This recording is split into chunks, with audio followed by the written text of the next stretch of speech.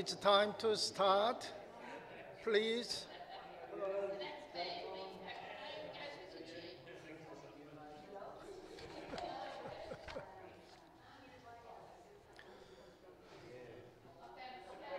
Good morning, St. Andrews. Lovely to see you all in this cold day. And welcome to worship Richmond Uniting Service on the last day in July and the last Sunday in July. And very, very cold. And thank you for coming to join. And a special welcome to those who join us through that internet, and also those who are at home and those who are unwell, and also those who are visiting us, our service.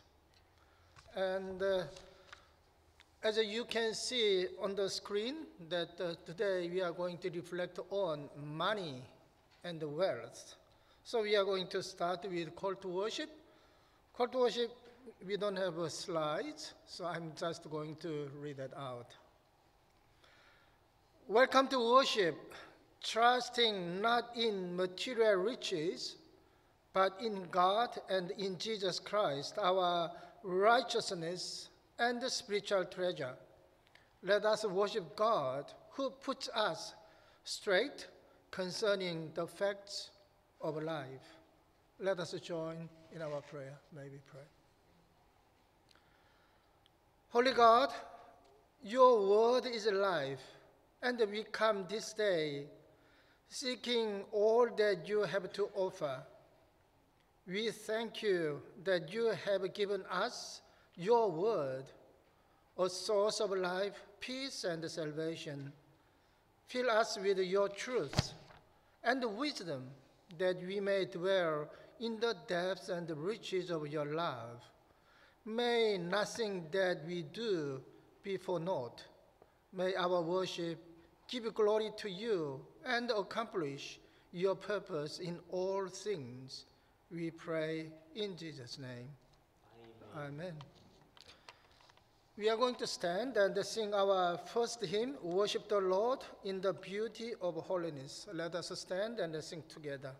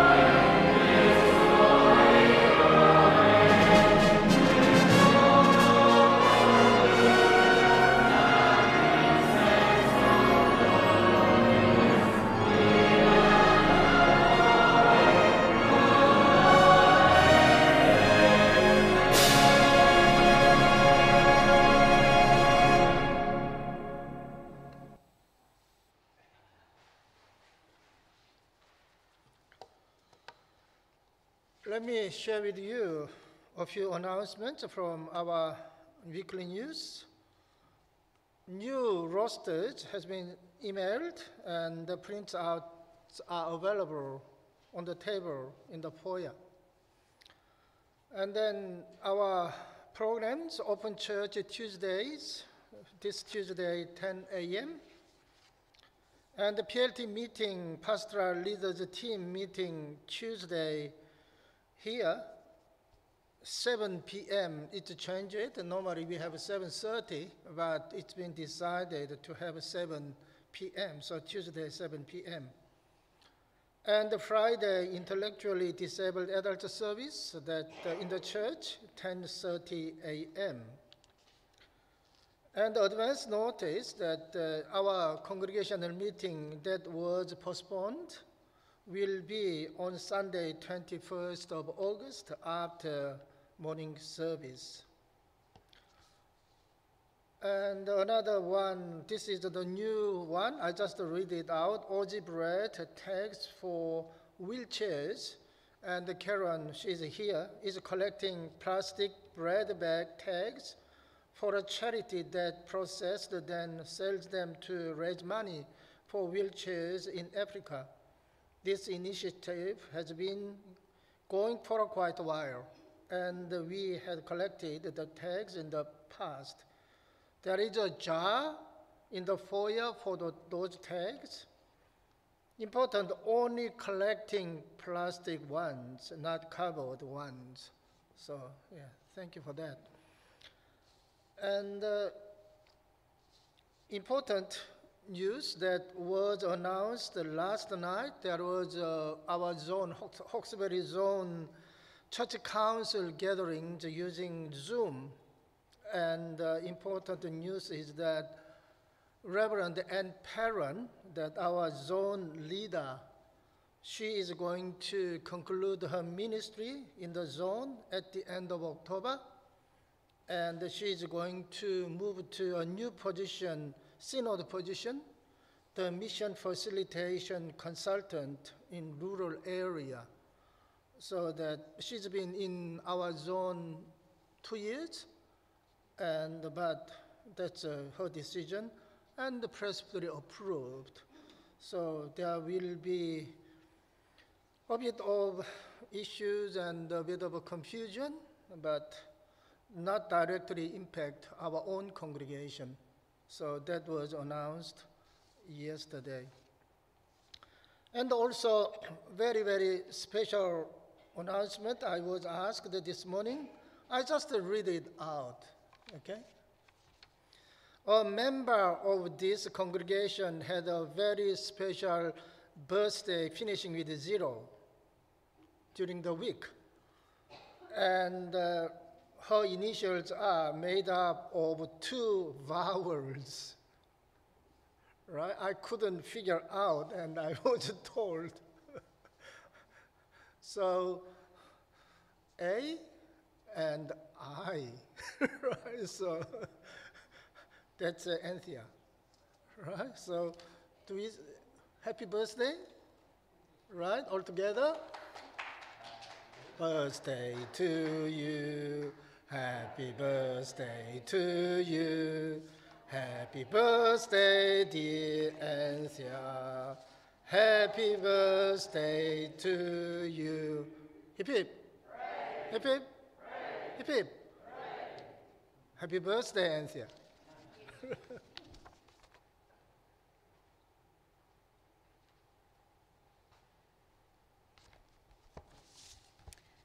Let us pray. Dear Heavenly Father, this morning we come to you with thankful hearts, grateful for all that you have given us. We think of where you have placed us in the world, and we know that we are safe, comfortable and free. Thank you for the Hawkesbury area. Although we've been through some tough times, these seem minor compared to the disasters of war and violence elsewhere. We are grateful to be part of the Hawkesbury Zone, and we're really pleased that our group of 6 churches has become closer over the last few years. And we pray for the continued success of the zone and the support that we can give each other, as we can accomplish much more working together. We pray for your help and guidance for our church, Lord. We think of Jacon and Sung Hee as they contemplate their futures. Please go before them and prepare a place for them to continue their work. We know that you already have a plan for them, so please make a way for them and guide their decisions.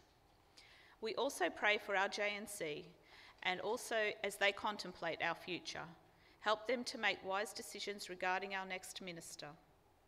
And Father God, I would also like to pray for an end to strife in other parts of the world, places such as Afghanistan, Syria, starving people in Africa, and of course the war in Ukraine.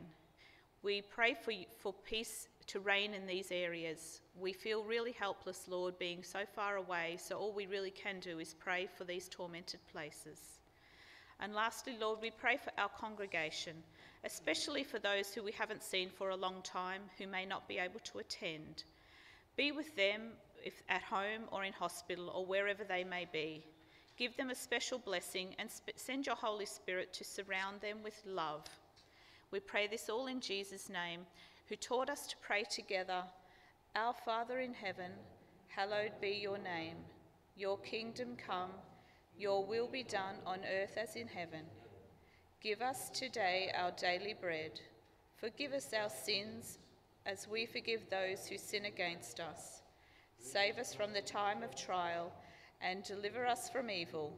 For the kingdom, the power, and the glory are yours, now and forever. Amen.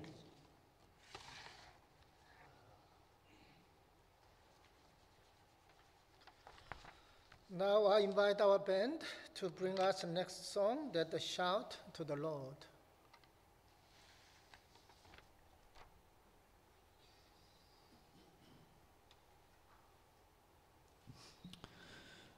Good morning, everyone. Time to warm up our voices. Let's stand and sing the good old classic Shout to the Lord.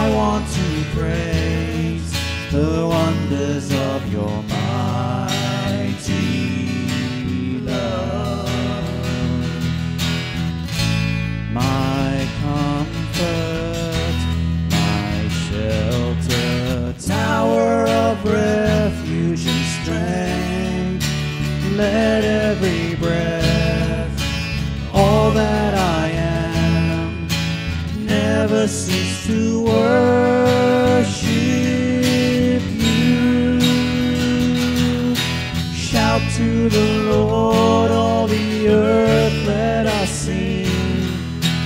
Power and majesty, praise to the King. Mountains bow down and the seas will roar at the sound of your name. I sing for joy at the work of your hands. Forever I love you, forever I'll stand. Nothing compares to the promise I have in you.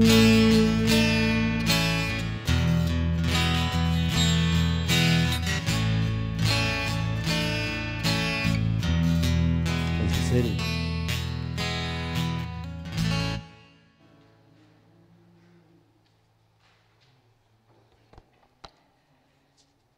The first Bible reading comes from Psalm 49, verses 16 to 20.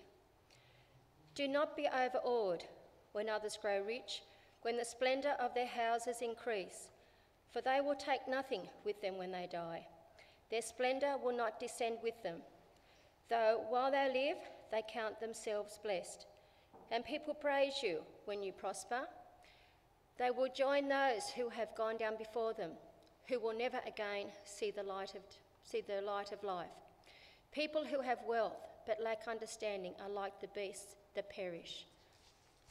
And the second reading comes from Luke chapter 12, verses 13 to 21, heading the parable of the rich fool. Someone in the crowd said to him, "Teacher, tell my brother to divide the inheritance with me." Jesus replied, "Man, who appointed me a judge or arbiter between you?" Then he said to them, "Watch out, be on your guard against all kinds of greed.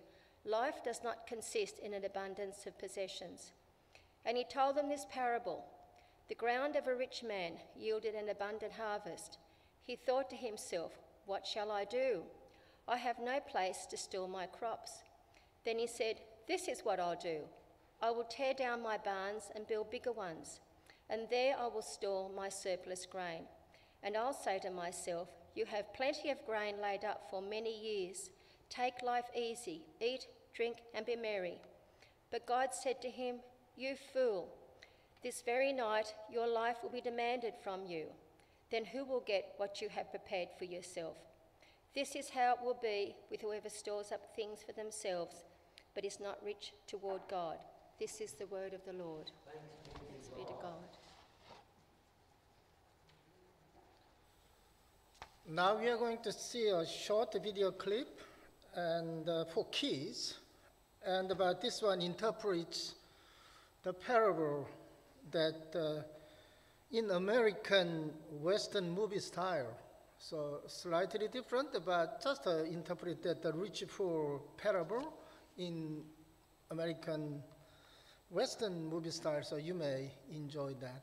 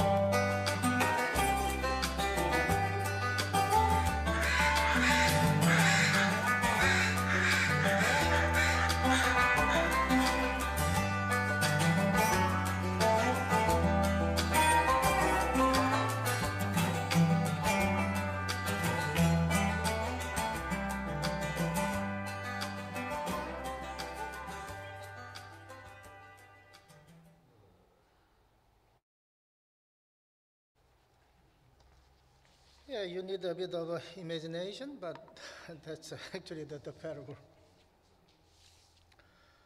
Right, the title of this sermon is Becoming Rich in God's Sight. Jesus was known for his great wisdom. It is written in Matthew chapter 13, verse 54. When he, Jesus, had come to his own country, he taught them in their synagogue, so that they were astonished and said, "Where did this man get this wisdom?" In his conversation, Jesus used ordinary language. Religious jargons were scarcely found in his vocabulary. The illustrations he gave were from common people's everyday life. Jesus was approachable. Therefore, many people came to him to ask questions or get some advice. Jesus seldom avoided answering questions or giving advice, even when the issues were tough or problematic. In Luke chapter 12, Jesus was teaching thousands of people. Unexpectedly, a man in the crowd interrupted the teaching and said to Jesus, "Teacher, tell my brother to divide with me the property of our father left us." The man pleaded with Jesus to help him in handling a dispute with his brother. In this instance, however, Jesus rejected the request by saying, "Friend, who made me a judge over you to decide such things as that?" Jesus showed no interest in this particular matter. Why did Jesus refuse to give the man some support? He could have shown King Solomon's wisdom to resolve the dispute. Yet Jesus turned it down and gave a grave warning against the man's greed.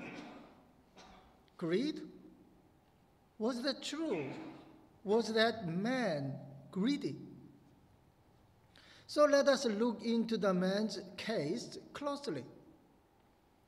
The man's father had died, and he came to Jesus to get help. Interestingly, what he wanted was not about overcoming grief or the life after death. It was about the division of the family inheritance. All this man wanted at the death of his father was the estate that his father left. In fact, he did not ask Jesus to give him advice to settle the quarrel. He just wanted Jesus to stand on his side and order his brother give up some portion of their father's estate. Jesus saw the true problem in the man's heart, greed, and harshly brushed him off. I wonder if we Christians sometimes approach God with this unnamed man's attitude. All we want from God is money, property, promotion, or success in this life. We are sure that Jesus stands on our side and ask him to order others to give up some of their opportunities or assets. I wonder what Jesus would say in response to our heart's desire. I have heard about a Christian man who has not spoken to his brother for 20 years because of a dispute over a will. I have also heard a group of siblings hire lawyers and squabble for years over the terms of their parents' will. In the end, not much was left which was not given to their lawyers. How sad and ironic that the goods that the parents accumulated over their lifetime have become, after their death, the reason for the disintegration of their family. Jesus said, "Take care. Protect yourself against the least bit of greed. Life is not defined by what you have, even when you have a lot." In Luke's Gospel, Jesus gave an interesting illustration after warning against the man's greed. And this illustration is generally named the rich fool. It is a parable about a spectacularly successful farmer who prudently built large barns to hold all of his crops. He was satisfied with his financial situation. His future was safe and secure. Jesus told this story to show an example of greedy people. Jesus said that God called him a fool, but was he really a fool? The Bible text does not imply that the rich man did something wrong to make money. The man did not exploit or swindle others to become rich. He might have worked hard day and night to save money. He was able to buy a good farm, and it produced good crops. Finally, he was able to enjoy a good and happy life. He sat back and said to himself, "My friend, you have enough stored away for years to come. Now take it easy, eat, drink, and be merry."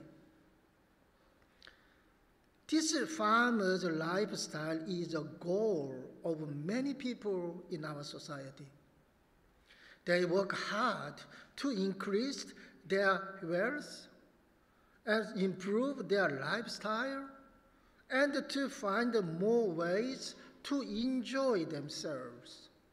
They try hard to store up more money and possessions so that they can enjoy themselves in their later years.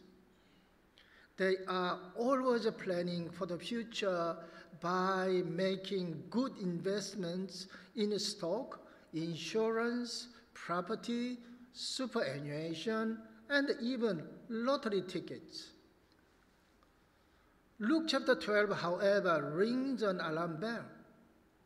It says that there could be a serious problem in this lifestyle.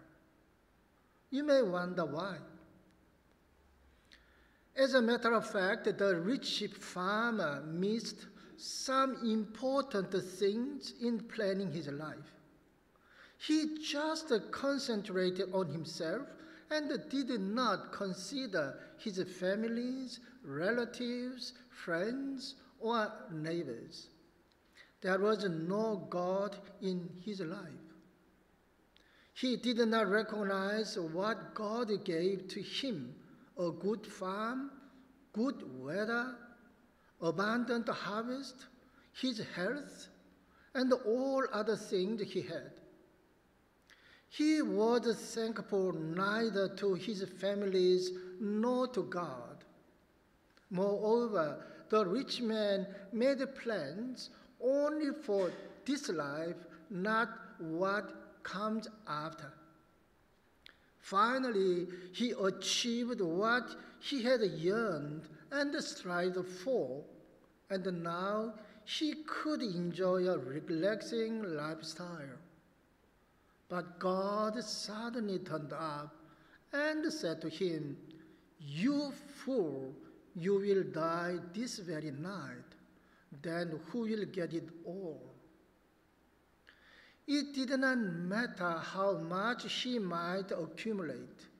He could not take it with him when he died. As you know, shrouds don't have pockets. So there is no need to envy him. It is written in Psalm 49, verses 16 to 17, "Don't let it bother you when others get rich and live in luxury. Soon they will die, and all of their wealth will be left behind." I have heard about a man who spent his whole life building a little business from scratch, building it up into a thriving company. But after his death, his 3 children got into such a fight over how to dispose his estate that the business was dissolved, assets sold, with nothing left. How sad that the company the father thought he would pass on to his children became, after his death, the death of his family. In the eyes of many men and women, the rich farmer was wise and successful. In the eyes of God, however, he was a fool and a failure. He had the things that money could buy, but he lost the things that money could not buy, particularly eternal life. We wonder what happened to his children after his death. There are parents whose legacy to their children is deep faith, a good character, sound values, and a love for the Lord. For example, Patrick Henry wrote in his will, "This is all the inheritance I give to my dear family. The religion of Christ will give them one which will make them rich indeed." Sadly, however, the only things the greedy farmer left his children were the materials of this world. And apparently, the children had learned their father's lessons well.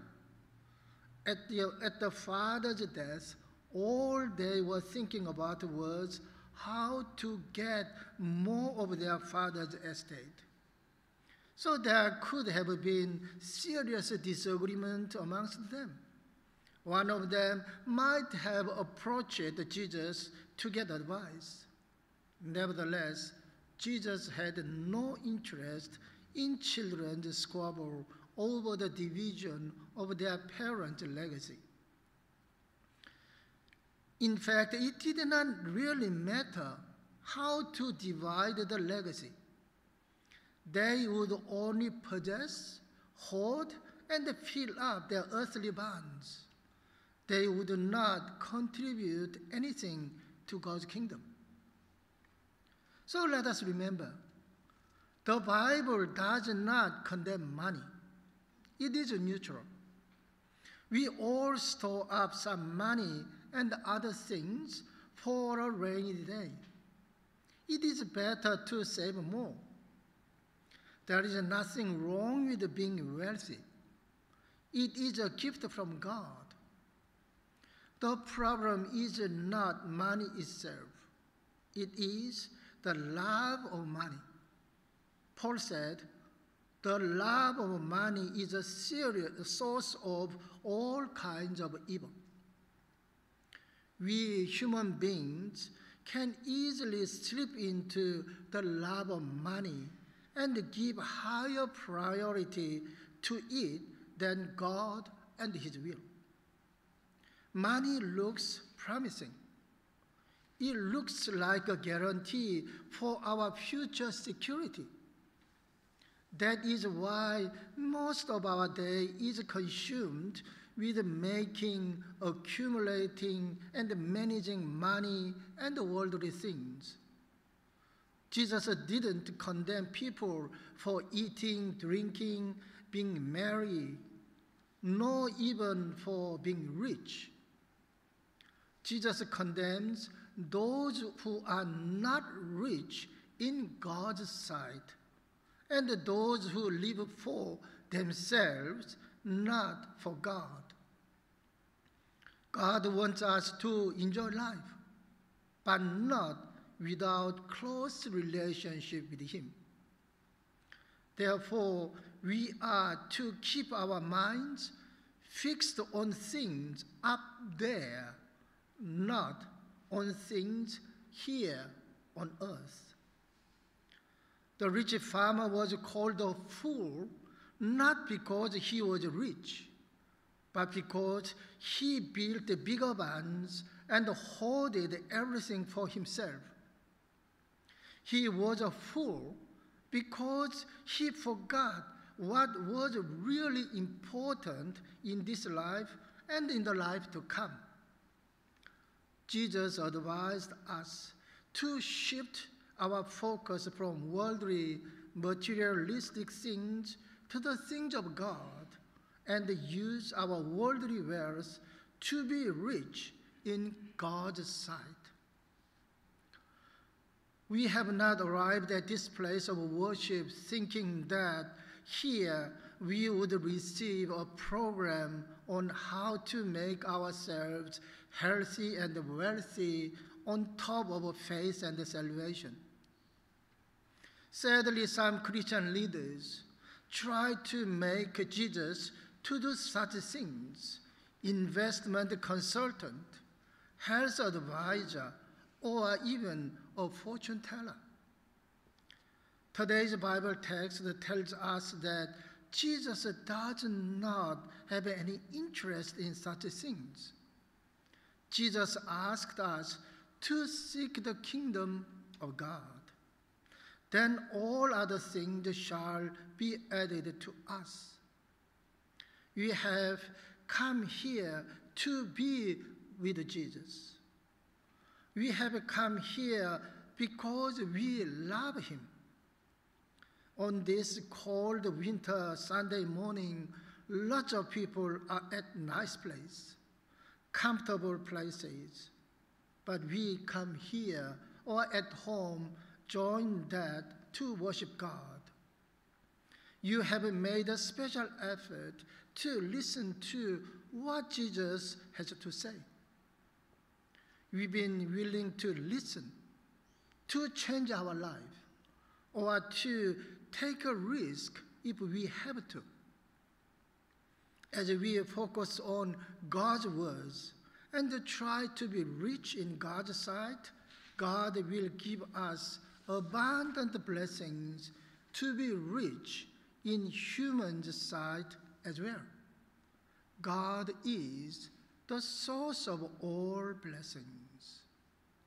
May we pray. Lord God, all that we are and all that we have come as gifts from you, our lives, families, talents, money, properties, and all else. Yet we tend to treat our gifts as our possessions. We grab and grasp, hold and hold. Gracious God, awaken us to realize where they have come from and to be aware of what is important in life. Help us to put things in their proper perspective and priority, to see ourselves as your gifts, and to cling to the things that last rather than the things that pass away.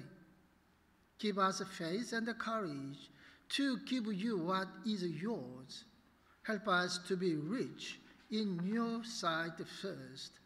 We pray in the name of Jesus, the source of all blessings. Amen. Now we are going to stand and sing, and the next song, How Deep the Father's Love for Us, and our band is going to lead us.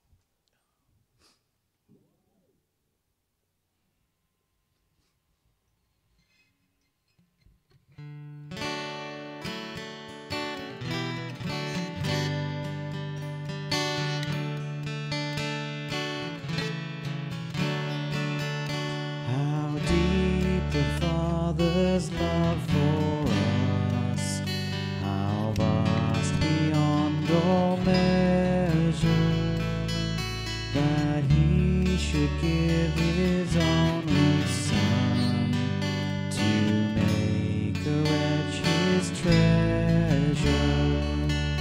How great the pain of searing loss! The Father turns His face away, as wounds which mar the chosen one bring many sons to glory.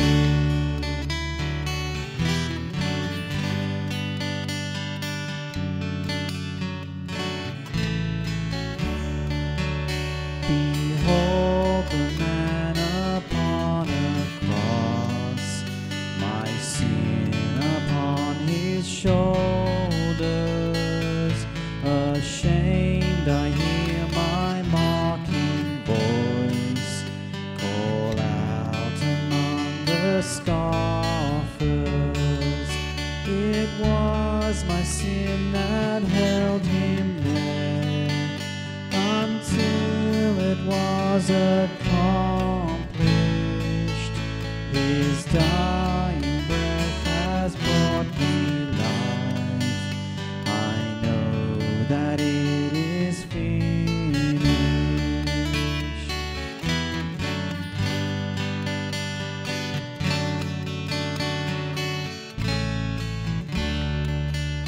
I will not boast in anything, no gifts, no power, no wisdom, but I will boast in Jesus Christ, His death and resurrection.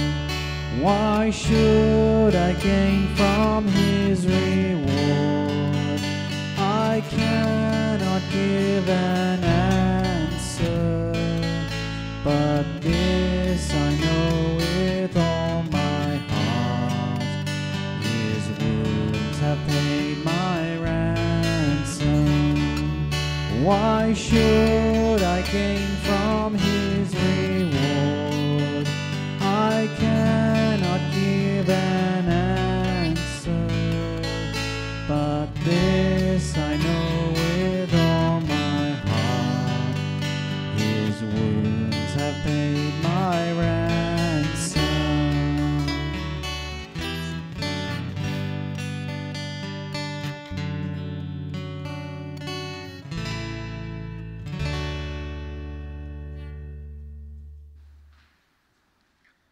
Now we give our offering to God with a thankful heart. So let us see this as a moment of great opportunity to share in God's work. So your offering will be bring to the Lord.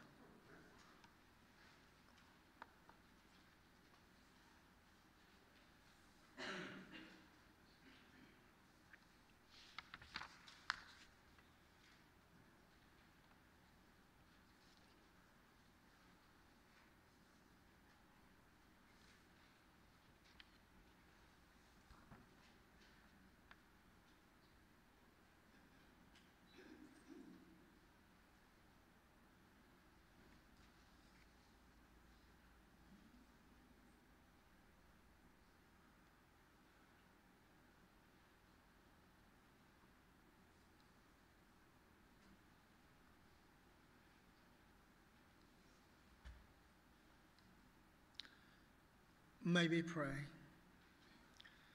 Generous Father, you have taught us how to trust your goodness and lay up treasure in heaven. We offer you gifts in response to your word. We bring you a portion what our labor has gained in thankful praise for the abundance we have. We give you our souls in humble obedience, for in Christ we inherit eternal life. Be pleased with our offerings, for they are signs of your mercy and grace that we have received through Christ our Lord. We pray in his name. Amen. And now we are going to sing a bit old, but appropriate for today. Count your blessings. So let us stand and sing together.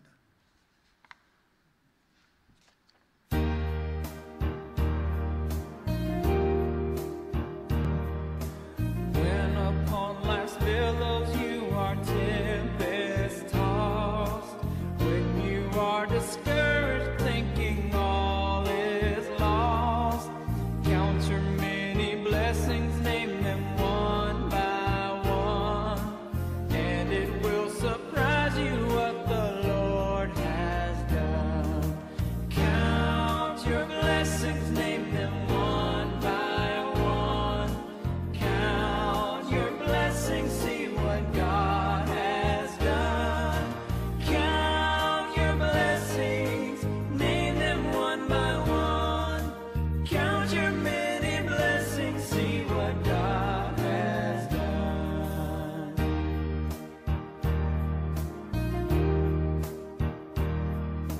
Are you ever burdened with the load of care? Does the cross seem heavy you are called to bear? Count your many blessings, every doubt will fly, and you will be singing as the days go by. Count your blessings, name them one by one. Count your blessings, see what God has done.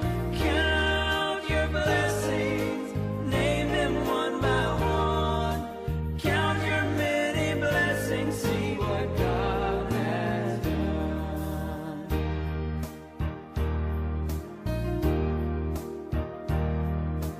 When you look at others with their lands and gold, think that Christ has promised you his wealth untold. Count your many blessings, money cannot buy your reward in heaven or your home on high. Count your blessings, name them one by one. Count your blessings, see what God has done. Count your blessings, name them one by one. Count your many blessings, see what God has done.